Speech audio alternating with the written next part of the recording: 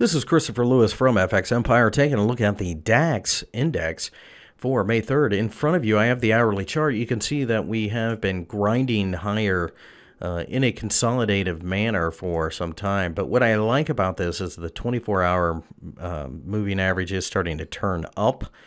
We've seen quite a bit of support at the 12,400 level. If we can break above 12,500, then I feel we're comfortably going higher.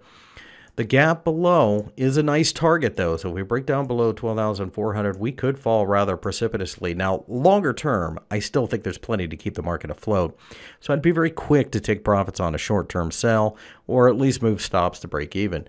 I definitely feel more comfortable going long, and a break above 12,500, I think has us looking for 12,600 at the very least.